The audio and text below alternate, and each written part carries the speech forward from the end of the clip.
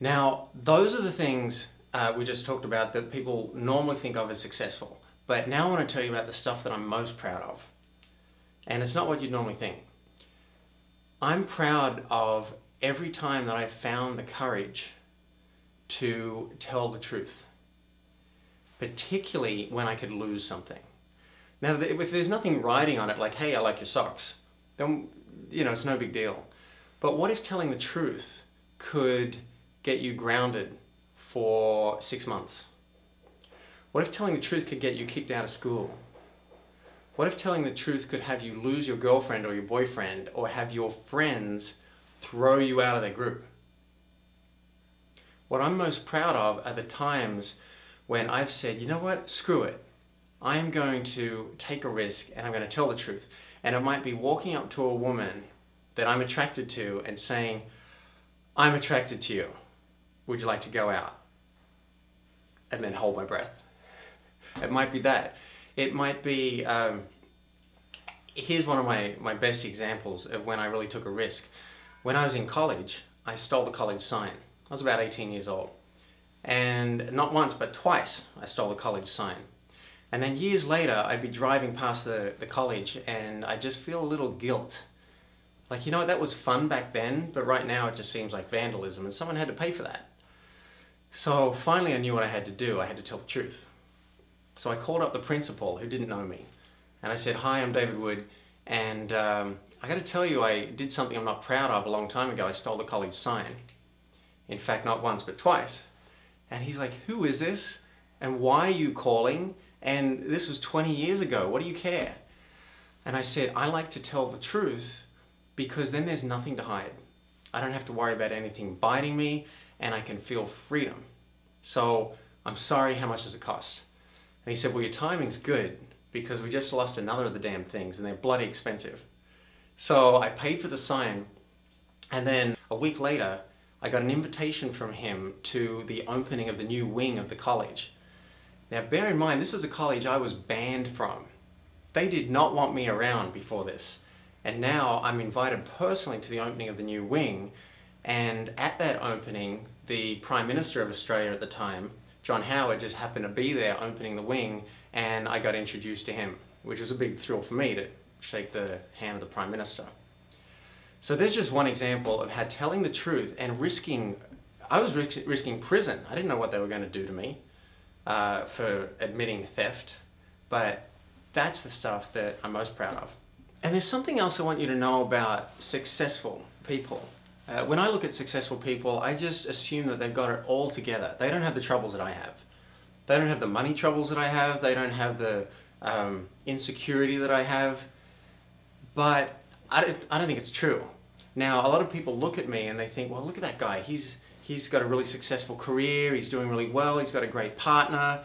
He's got it all together. But I couldn't do that because of my background, or I couldn't do that because of whatever. Well, I want to tell the truth right now and let you know that I don't always have it together. In fact, a lot of the time, I'm really scared. For example, every time I get up on stage, you saw me in front of 1,200 people, I'm terrified. Right now, I'm nervous because I'm talking to camera, I'm talking to you guys. And I have had, one of the hardest times in my life was when I had anxiety attacks. And I couldn't control it. I just wasn't sleeping. I was feeling panic, my heart was pounding. I went on medication for anxiety. And then I went into depression for a while, and it was tough.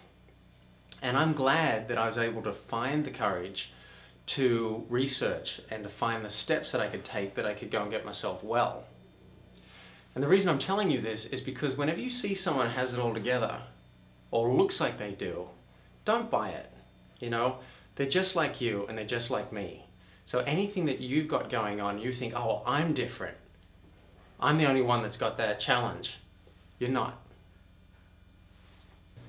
And be careful of how you define success. The TV, the newspapers, they're telling us every day, our parents, this is what's successful.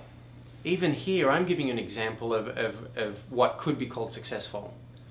But maybe you don't need 100 grand a year. Maybe you don't need a big flashy car. Maybe you don't need a huge house. Maybe you don't want kids. Maybe you do.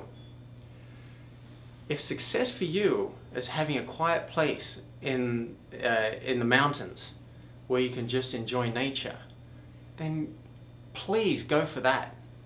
If success for you is traveling around in a van with a guitar or trying to make it as a band and enjoying the journey, then please do that. I studied for 8 years to become an actuary, and it was painful. It was really hard. And a year after I qualified, I quit. And I started looking at what I really enjoyed.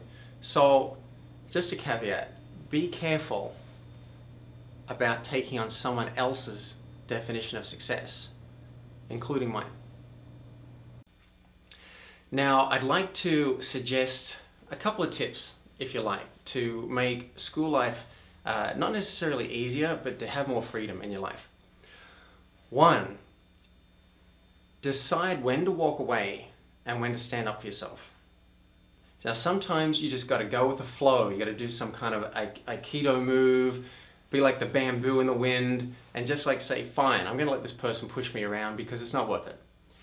But other times you got to decide to stand up. And the times I regret most in my life is when I didn't stand up for myself and I just kind of went with the flow. Second thing is, express your attractions. I really like you and I'd like to go out. Express those and be willing to get a no. Be willing to get 10 no's just for the freedom that comes from that.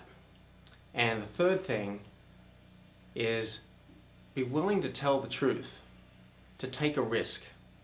I had a friend say to me once, when I grew my hair long, I had a ponytail, and I said, I'm going to be successful in corporate America despite having a ponytail.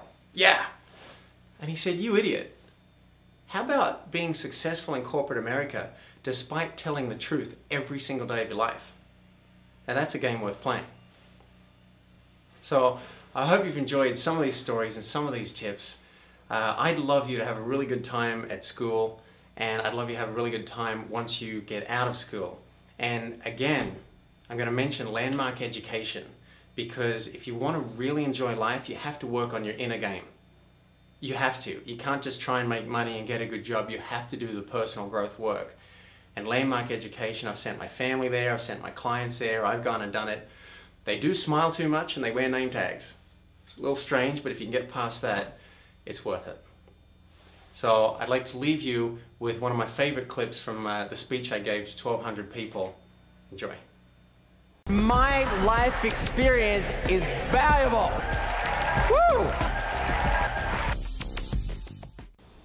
Oh, one more thing.